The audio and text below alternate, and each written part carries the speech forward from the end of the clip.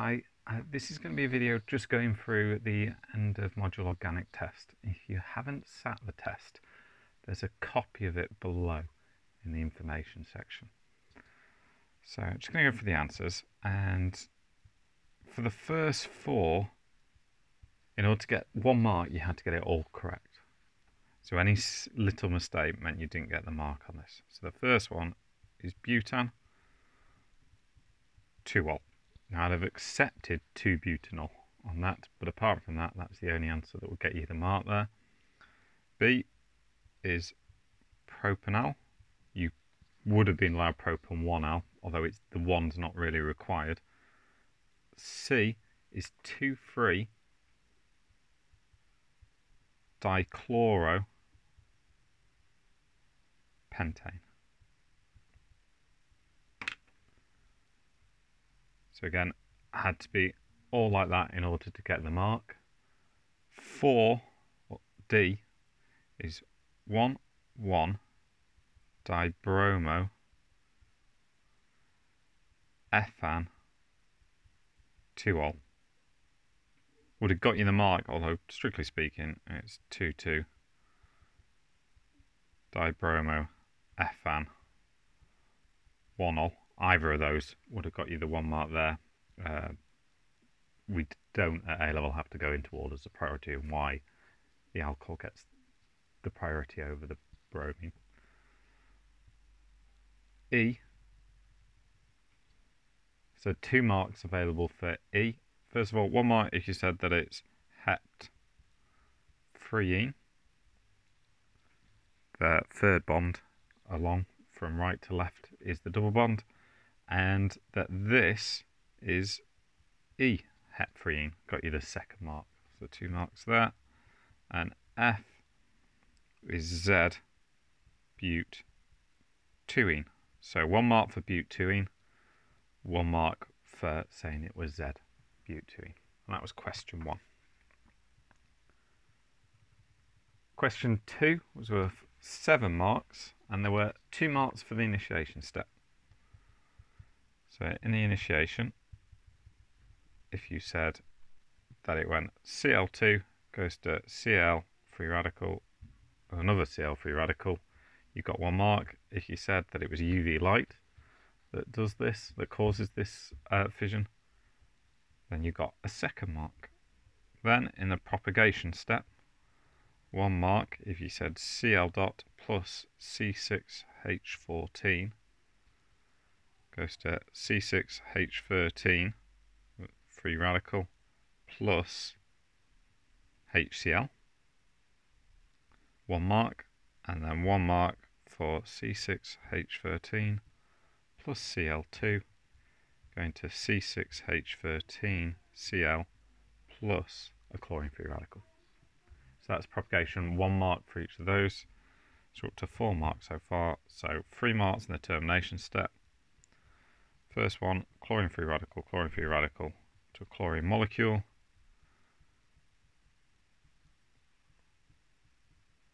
Next mark, the 2 hexyl free radicals coming together to form C12H26. 1 mark, and then C6H13 plus Cl to C6H13Cl for 1 mark. So 7 marks there, 2 in the initiation, 2 in the prop, 3 in the termination.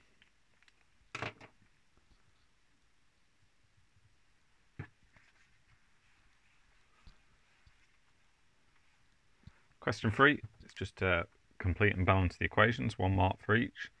First up, C3H8 is combustion, so it's O2 goes to CO2 plus H2O. 3 carbon dioxides, 4 waters, so we need 5 oxygens. 1 mark. C16H34 plus O2. Same products because it's complete combustion. 16, that is not 13, that is 34. 17, so this is 24.5. You could have said 2, 49, 32, 34 and just doubled everything there. That both answers will get you the mark.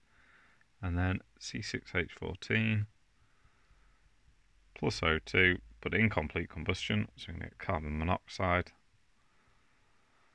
So 6, 7, and then 6.5 here for incomplete combustion. So 1 mark for each of those. Question 4 asks you to draw the product you'd expect at A, B, C, and D if we react propene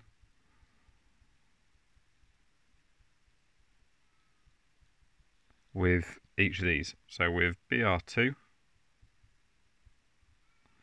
we get 1,2 bromopropane. With H2, we get propane. I'm not going to draw all the hydrogens in. With HBr, we get 2 products. The major one will be 2 bromopropane. And the minor product will be 1 bromopropane.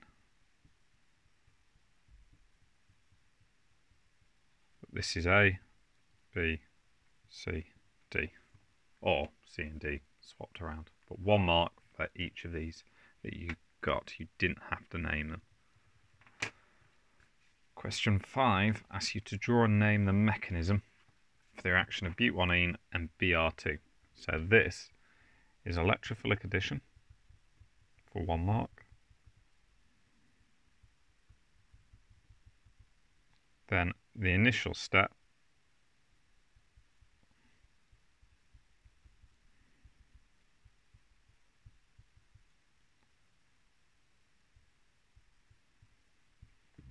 is to have a induced dipole on the bromine molecule. 1 mark for the arrow coming from the bond, the pi bond in the double bond to the bromine, and then 1 mark for the fission of this bond between the 2 bromines and the electrons going to the electron-rich bromine.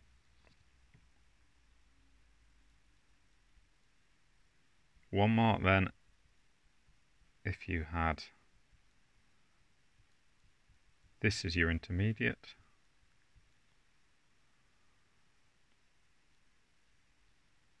Just check the marks on this. 1 mark for this. I think it's 1 mark for that just by itself. So if you've got that set up, that's 2. That's 3.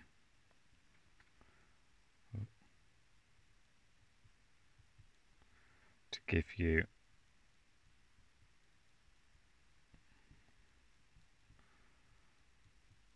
this is the product. So 4 marks. Oh no, because it doesn't actually ask you to name it. So it must be 2 marks for this bit. So 1 for each arrow that you get correct. 1 mark for this. 3, 1 mark for the final structure, and 1 mark for electrophilic addition for the 5 marks.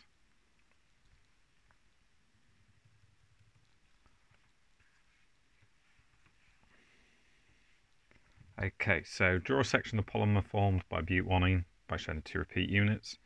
Easiest way to draw the polymers that would form is to draw the double bond and then change the bond angle slightly. So you've got everything bonded straight up or straight down. So we have this. This is our butanene. Then pi bond breaks and bonds this way with the same thing again. So you just repeat it again. Then this is going to carry on and carry on. We're just showing 2 of the units. It's going to carry on for a while. So we have C2H5, C2H5 on the second of each carbon. That's 2 repeat units. For 2 marks. Pentanetol can be heated with a H2SO4 catalyst.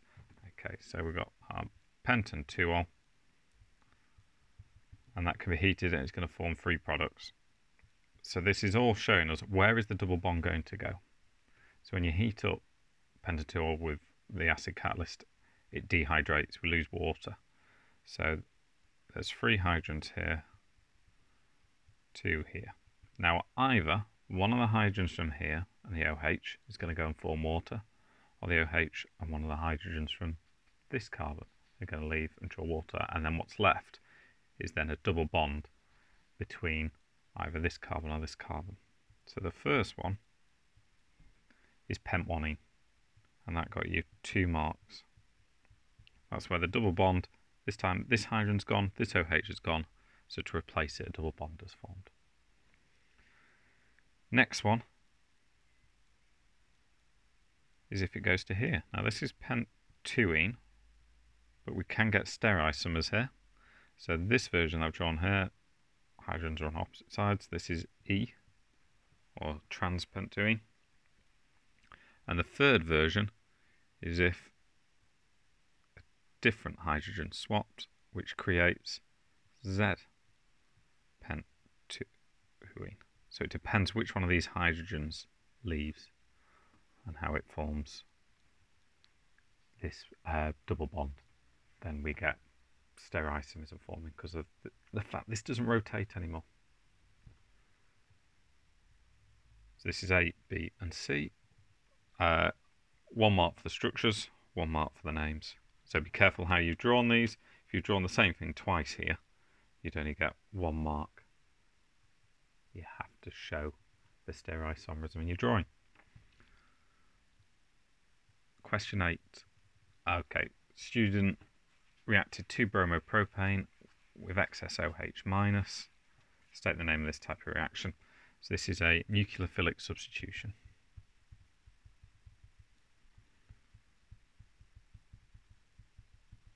Substitution because we're replacing the bromine on a haloalkane with an alcohol group.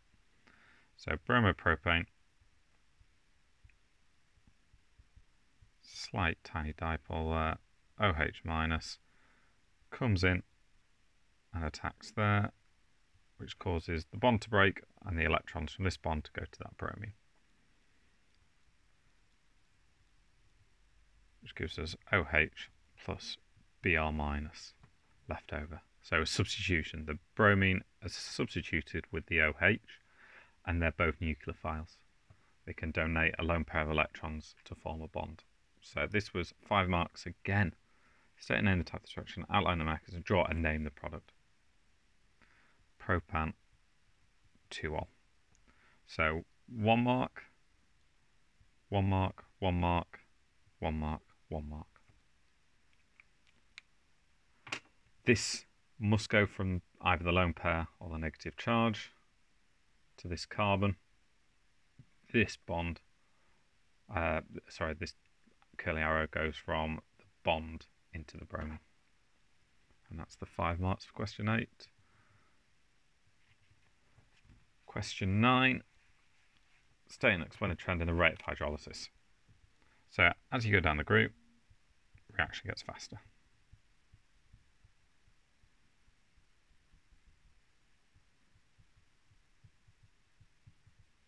So the rate of hydrolysis of Ci will be quicker than the rate of hydrolysis of a CF bond.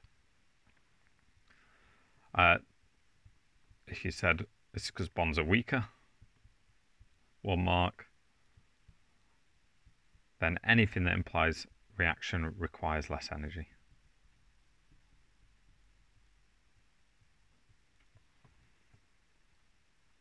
Another mark there for the 3 marks. It's quite generous on how I mark that. If you got the general gist, I gave you kind of the 3 marks. In question 10, we have got sharp peak, or several sharp peaks at 3000 on the infrared spec. So this is CH. We know it's the only other thing that could occur at 3000 is the OH peak in a carboxylic acid. We know it's not that because it's not broad. The peaks go up and down like that, so kind of nice and sharp.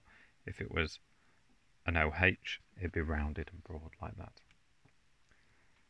Then peak at 1700 is COO. So 1 mark for identifying either of those. 1 mark then if you said the parent ion peak is at 72.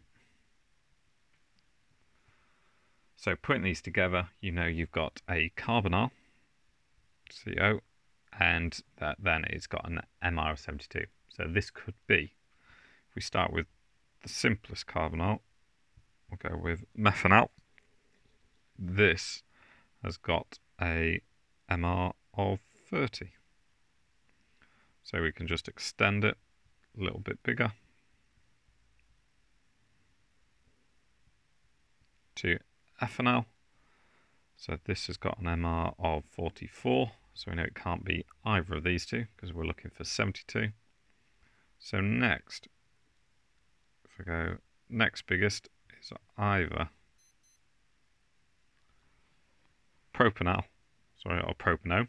Both have got the MR of 58. So again, can't be that. So if we go a bit bigger, we've got either butanone or butanol, which does have the MR of 72, both of these.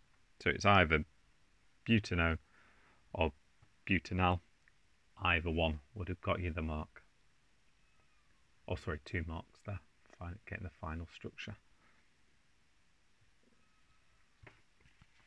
Part B. So kind of 2 overlapping peaks at 3000. We'll call the bigger one 3100. This is kind of a rounded one.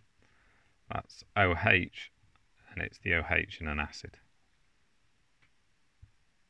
Then we've got about 2800 sharp peaks. That's our CH, and a peak at 1700, which is COO. So 1 mark for each of those you managed to identify. Then M plus peak is 74. There is a slight peak at 75. That's because of the isotopes.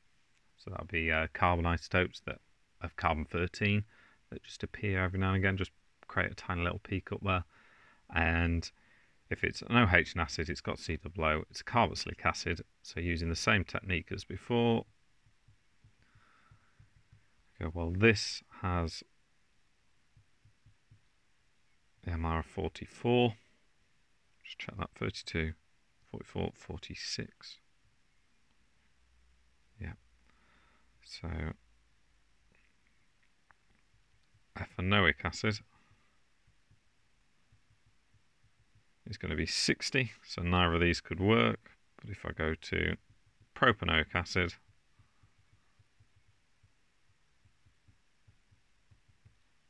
that does have 74, so it's propanoic acid. So 1 mark for each of these, so a total of 3 marks there. 1 mark for the saying the M plus peak 74, and then 1 mark for getting the structure at the end. And it was out of 57, I believe.